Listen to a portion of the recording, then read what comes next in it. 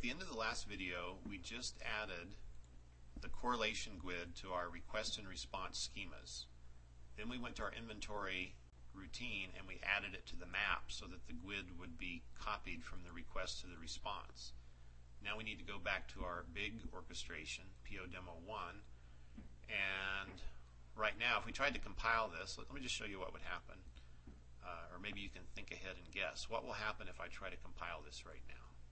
What error will I get?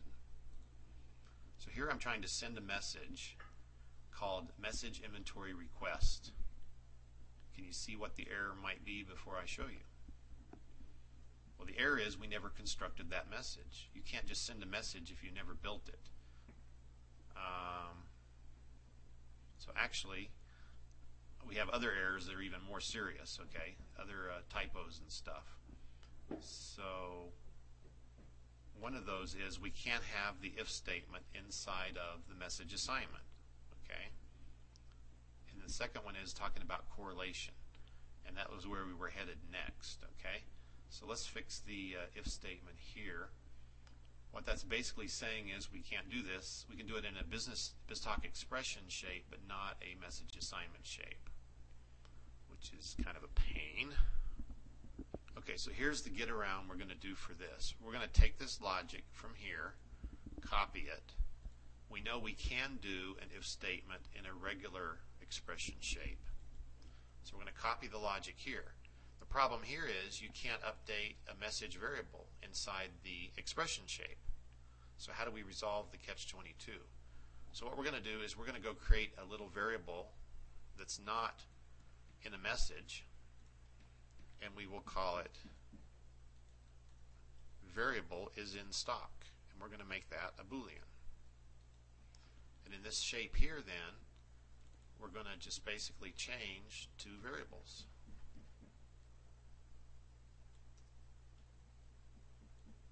Okay, and that should be V is in stock. Okay, so now that is legal. So here we're going to put here, we'll put the fake logic here, and then now this fake logic, what we're going to do is simply get rid of this, and we're going to set the message is in stock to the variable V is in stock, and that should solve that problem. So now let's do our build again.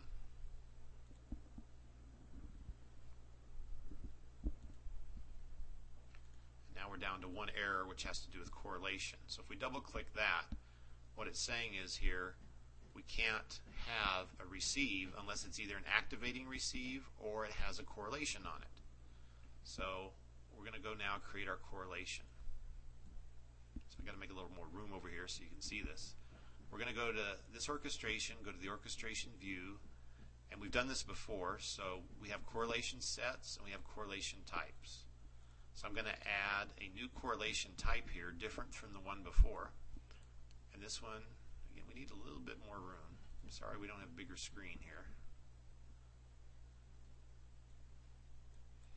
Okay, we're going to say new correlation, and we're going to go down to the PO stuff, and here's the PO property type schema, and there's the correlation grid, and we add that. Okay, and then we name this something like inventory request response grid, core type. Okay, now after we rename it, we see the new name here. Then we can go create an object based on that. So correlation is like an object based on the class. The correlation type is the class. And here I'll call it the same name, except instead of correlation set, I'll call it, instead of correlation type, I'll call it correlation set. And the type I pick from the list. It'll give me a list to pick from, and I choose the one I just created. Okay, so now on the receive here and the send will initialize the correlation, the response grid, and the receive will follow that. Okay, so now we'll do the build, and the correlation message should go away, and we should probably have the not constructed message then. Okay, so now we have two errors.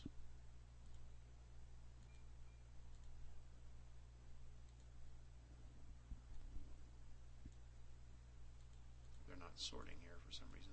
That's weird. Okay.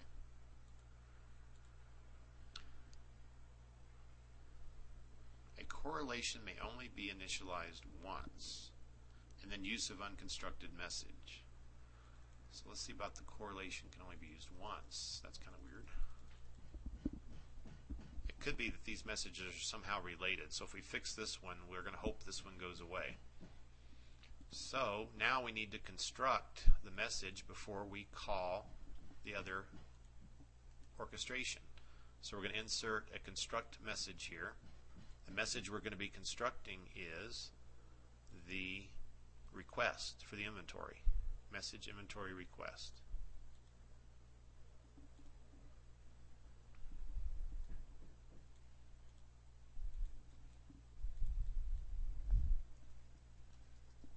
Okay, and inside here, do we want to use a map or do we want to just use a message assignment? So I think the map is usually the easiest way to start with. And in the map, what are we going to map? Well, in this case, yeah, once again, we don't really have any, all our things that we need to map are in variables actually. So let's be the first time we try this other technique here, okay, that I have not taught you yet in any video up to this point. We're going to add a message assignment here, and we're going to build the whole message right here. And to do that, we're going to need our good friend, the XML doc. And so what we're going to do is we're going to say here, XML doc dot load, and remember loads from a file, and load XML loads from a string. And so we're going to put an XML string right here to load our XML document. But what is that string going to be? So what we're going to do is go back to our schemas and find our inventory request schema. We're going to get the path to that. Then we're going to take it and set its properties, and we're going to create an instance file here. So I'll call it instance1xml for the output instance file name. I'll then do right click generate instance, and then the file it generated is right here. So actually I want to open it in the editor. So instead, we'll come here, refresh, and that's our file. We want to include it in the project. We want to open it. And then this is our sample XML. We could take it exactly like it is, but there's one problem, which we're going to have the quotes within quotes problem. So we're going to say edit, find replace, quick replace, and change a double quote to a single quote, because XML doesn't really matter which quote we use. So now we have all single quotes in here, and now I'm going to take out the dummy fields, the dummy part number, the dummy quantity, and the dummy correlation. And that's the whole file. So now I'm going to do a copy of that with the Control-C. I'm going to save it back to disk, and then right here I'm going to paste that here. Now the only problem with this technique is if you ever add a new field to that file, you're going to have to rerun this little procedure that I just manually did. So in the future, when you add new elements and attributes, they will not be here, and then that can cause other future errors. So we're loading an XML document, and then we're going to say message inventory request is equal to XML doc. And now we're going to override all the fields using the promoted fields. And remember, we have something called vPart number, and then we have part quantity is vPart quantity. Now what about our GUID? When I do message inventory request dot, we don't see the GUID there because it wasn't sufficient to make it a distinguished field. I had to make it a promoted field, remember? So now I'm going to go down to the P section here. I hit P, and then here's our GUID, PO schemas, property schema, correlation GUID. And now I need to set that to some GUID that will be unique. So I'm just going to make a new GUID, system.GUID.newGUID, and And then as we showed earlier, you actually have to wrap that with a convert to string. Okay, so that should generate a whole new, brand new GUID right there. And we've populated our 3 fields for our message. And again, this is the first time we've used the technique of using a load XML document and then setting that document and moving it to the message. And that way we don't have to create a map. So sometimes I do a map, sometimes I do it this way. It just kind of depends on how many fields are here and other factors. Okay, so here we're going to say some good documentation, set values for message inventory request. We don't have room for all that, so. Okay, let's do our build. Okay, back to our other compile error here. It says the so-and-so correlation set may only be initialized once. Okay, this is another kind of sort of a BizTalk gotcha. Okay, and what it means is that we're in a loop here, right? And you cannot initialize correlation in a loop because you'd be initializing it more than one time. Okay, so there's no, unfortunately, a real easy get around for that without doing what I call tricks. So the problem is right here, we initialize the correlation, and then see it realizes that's in a loop, and for some reason they don't want you initializing it more than once. So the solution for that is to initialize the message outside of the loop. And I don't hear many people talking about this technique. Unfortunately, there is no command or shape in BizTalk called Initialized Correlation. Okay, so the only way to initialize correlation is to actually send a message. So that means what we'll have to do is actually send sort of a dummy message before we get in the loop. And that's what I'm going to proceed to write the code for that right now. So the next question is, can we use direct binding? And that's not good, because if we send this message to the message box, it'll try to call that other orchestration. You know, maybe I'm thinking other possible tricks, but they don't really work either. If you put here like a decide shape, and you say only the first time initialize, and then the next time don't initialize, see, I don't think the compiler is smart enough to realize that either. So you'd still be getting the same compile error. So somehow we need to send a message before we go into the loop that has that correlation token in it. Okay? So right here, we're going to add a send, and then we'll put this in a group box to document what we're doing. And we're going to call this init correlation before loop. And so what we need to do is send a message to the disk, and what we'll do is we'll try to send the same message, but we'll actually use a disk file. There are a couple of utilities I've seen published on the internet called the null adapter, and the other one's called a NOPE, N-O-P-E adapter. And these adapters could be used as well, but you actually have to install them and so on. So using the adapters that come with BizTalk, we're just going to send a message to a dummy file on the disk.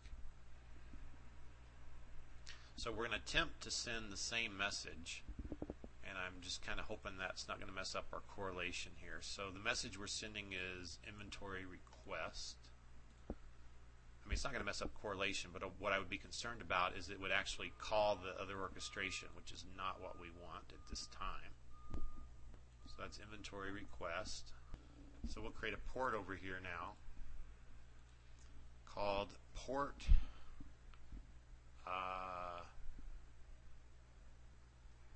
we'll call it null init inventory request correlation.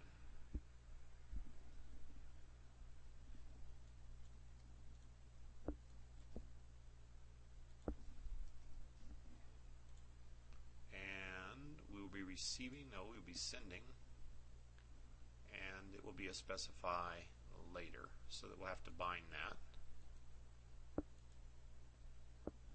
And again, again, it puts the port down here, and we need to move it back up higher. Right here. We want to connect those two together.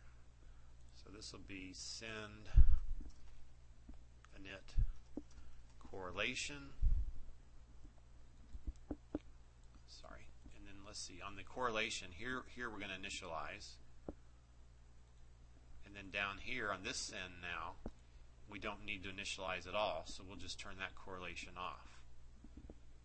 Now, that should fix the compile error for here. But now, the trick is we have to create the GUID before we do the loop. And then the next question we have to run through in our mind is, can we use the same GUID every time we loop? And the answer would be yes, because the message is always going to be coming back to us, and nobody else will have that same GUID, and this loop is one at a time. So yes, we can use the same GUID. So now we need to construct basically the same construct we did here. We need to do up here before we initialize the correlation. So here, let's just set this to 0 and set that to 0. And let's write us a good comment here that says we only do this because we cannot set the correlation in a loop. And instead of creating a new GUID here, what we could actually do is use our orchestration GUID. So right here, let's use str, I think it's called str process ID. So if you remember, let me just show you that. A long time ago, we set here at the top, that's not it.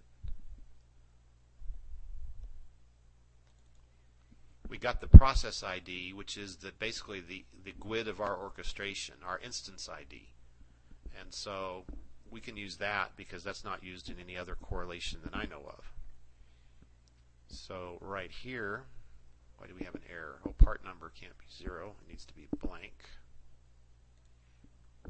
So we construct this message, and we set it equal to process ID, and then we send it. Now inside the loop, we have to, of course, use the same GUID now here. So we can't generate a new GUID every time.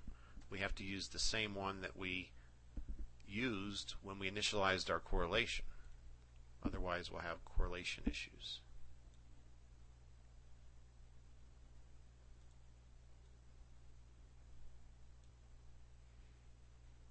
Okay, so now let's see if we build.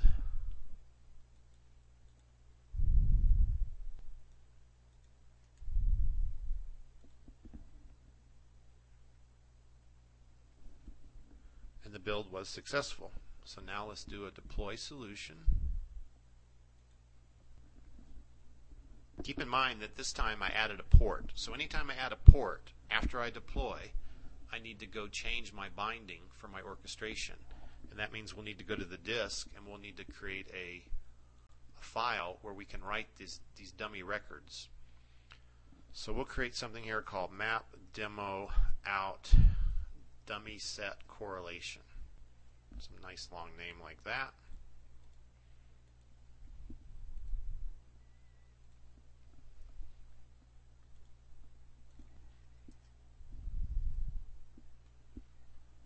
Meanwhile, our deploy has succeeded. I'll go to BizTalk admin, and I'll stop this video now actually, and then we'll continue in the next video.